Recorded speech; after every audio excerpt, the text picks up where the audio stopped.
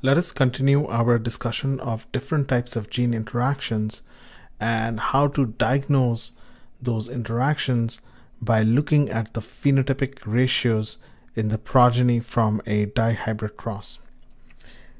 Let us discuss a type of interaction called recessive epistasis. And this is best illustrated by the example of this a plant which makes a flower called the blue-eyed Mary. And so the wild type is blue. And if you are a mutant for the M gene, so you are M over M, you get a pink flower, whereas if you are mutant for the W gene, then you get a white flower. And this can be understood in terms of a biochemical synthesis pathway where the wild type allele of W, so W plus, makes enzyme 1 that converts a colorless precursor into a magenta intermediate. And the wild type allele of the M gene, so M plus, codes for an enzyme that converts the magenta intermediate into a blue pigment. And as we have done before, let's start off by writing the phenotypes of the different classes of sort of phenotypic combinations. So if you are W plus over dash and M plus over dash, then you have both the enzymes and the colorless precursor will get converted to into the magenta intermediate, and the magenta intermediate will get converted into the blue pigment, and therefore you will have the wild type phenotype of blue. If you have the dominant phenotype of the first gene, so W plus over dash, but the mutant phenotype of the second gene, and so you are M over M, then you will lack enzyme 2, you will have enzyme 1, colorless precursor will get converted into magenta intermediate, but the magenta intermediate will not get converted into the blue pigment because of a lack of enzyme 2, and your phenotype is going to be magenta, as we stated previously. If you are mutant for the first gene, so you are little w over little w, but you have the dominant phenotype for the second gene, so you have at least one allele that makes enzyme 2, you will be blocked at the first stage because you will lack enzyme 1, and the colorless precursor will never get converted into magenta, and therefore there isn't any question of converting the magenta into blue, even though you do have enzyme 2, and therefore your phenotype is going to be white. So the phenotype of the first gene is white, and the phenotype of the second gene is magenta. Now, what will happen in the double mutant? In the double mutant, you have neither enzyme, and therefore you will never be able to convert the colorless precursor into the magenta intermediate, and your phenotype is going to be white. So what we see here is that the W mutant hides the phenotype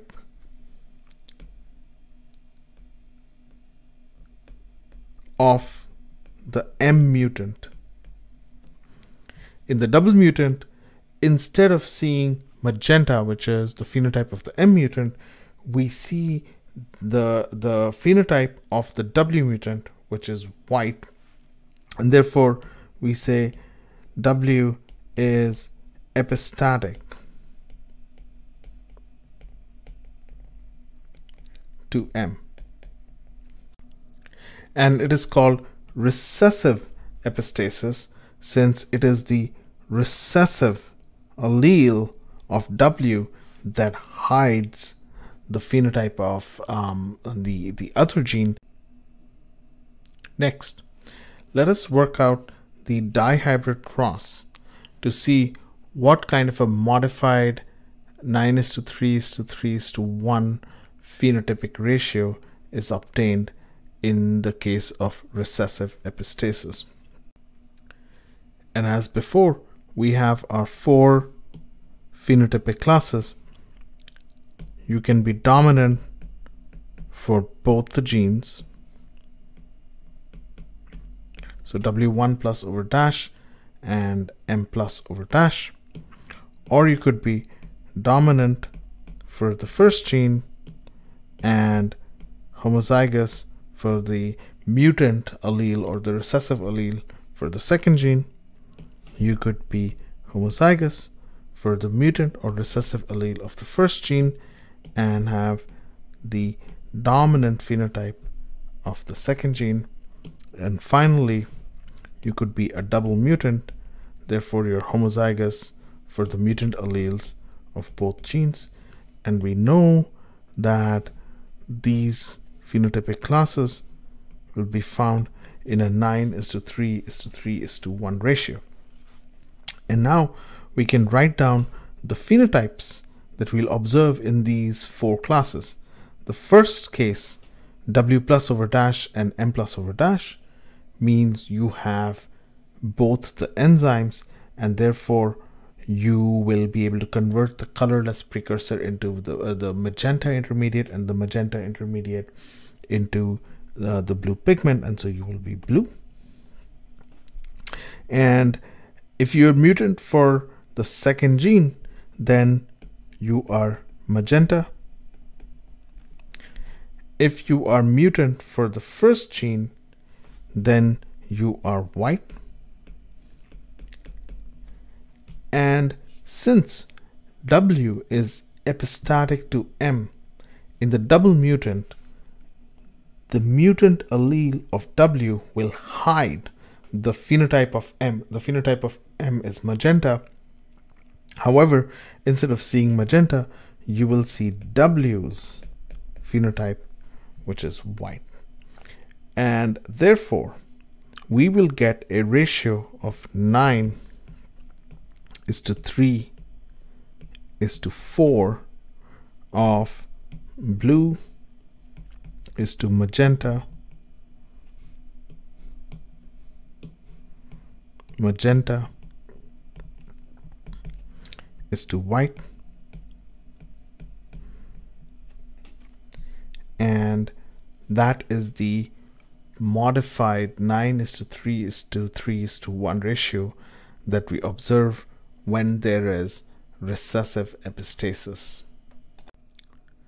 It is also possible for the dominant allele of one gene to hide the mutant phenotype of the other gene, and that is called dominant epistasis. So that an example of dominant epistasis in foxgloves. So these 2 flowers on the right, they are both little w over little w.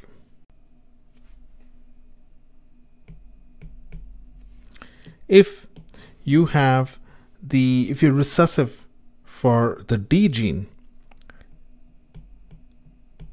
then you are light pink in color.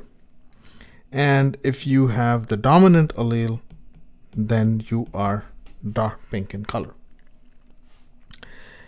However, if you have the dominant allele of the W gene, then it restricts all the pigmentation to the spots, and therefore the flower becomes white.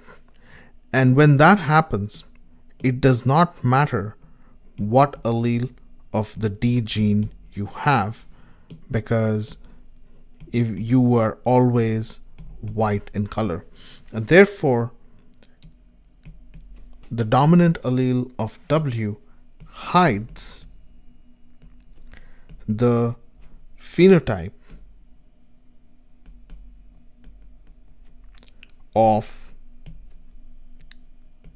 the D gene, because you cannot tell whether the flower is light pink or dark pink when you have the dominant allele of the W gene, and therefore you say that this is a situation of dominant epistasis. W is epistatic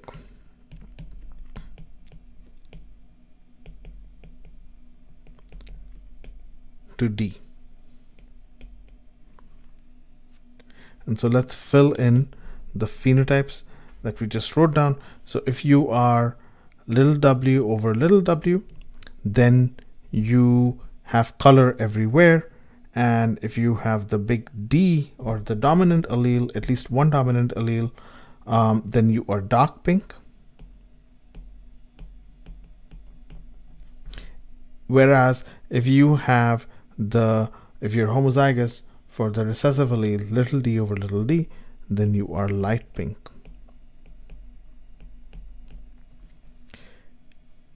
If you have even one allele, one dominant allele of W, then you are always white, no matter what allele of the D gene you have, because W is epistatic to D and it restricts all pigmentation to the spots, so the flowers are white no matter what. And so now if we carry out the dihybrid cross and look at the progeny, then we will have our 4 phenotypic classes. You could be big D over dash and big W over dash, so dominant dominant, or you could be recessive for the D gene, homozygous for the recessive allele little d over little d, while still being dominant big W over dash for the second gene. Or you could be dominant for the first gene, big D over dash, while being recessive for the W gene. And the last is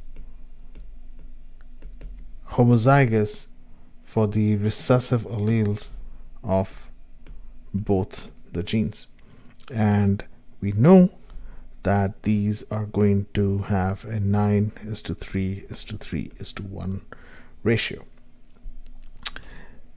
The first phenotypic class, dominant dominant, is going to be white in color because the big W allele restricts all pigmentation to the spots and is epistatic to the D gene. And so even the second class, where you have you're homozygous for the recessive allele of D and have at least one dominant allele of the W gene, is also going to be white. Whereas the third phenotypic class will have a dark pink color, and the last phenotypic class will have a light pink color. And therefore we will get a modified ratio of 12:3:1 white is to dark pink is to light pink.